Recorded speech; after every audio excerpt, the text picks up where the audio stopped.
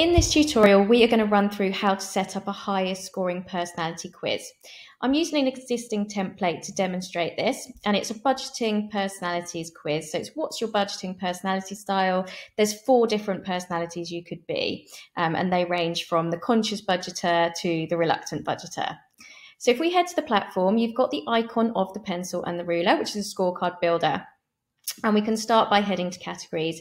Now, these are going to be your personality styles. And if you just select add category, give it a name, and then hit save. Once you've added those, you can head to questions. You can see you've got your different personality styles listed above.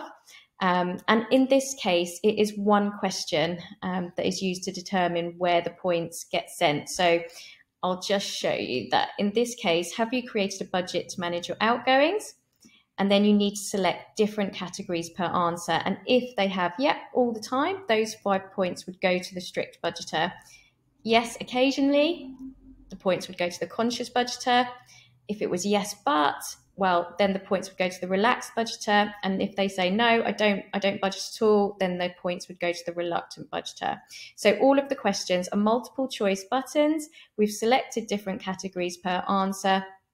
And each of the labels sends the points to the relevant personality style. So all the questions have been set up in that way. So if you go to add question, you choose your multiple choice buttons, you write your questions, you select different categories per answer, and then you start to add your different answer options.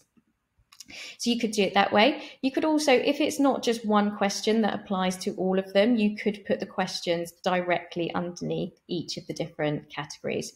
The platform will work out which one they've scored highest against, and then it's the way that we display the results in the end, which we're going to head to now.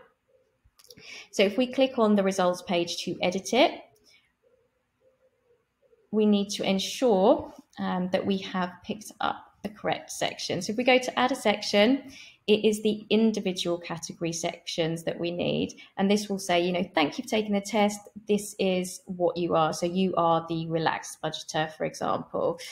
There are some other section types. These are all section types relevant to individual categories. So, for example, you could have a video for each of the different personality styles. I'm just going to head back and I'm going to show you. So I've picked up this particular category style section.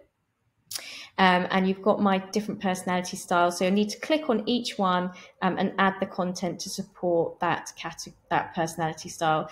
There's other formatting options as well. You can add an image for each one.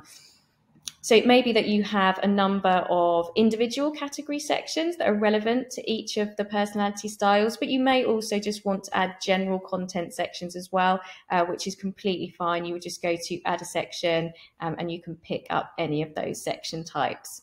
So thank you for watching. Good luck setting up your quizzes. If you do need any further support, please feel free to get in touch with us at support@scoreapp.com. Thank you.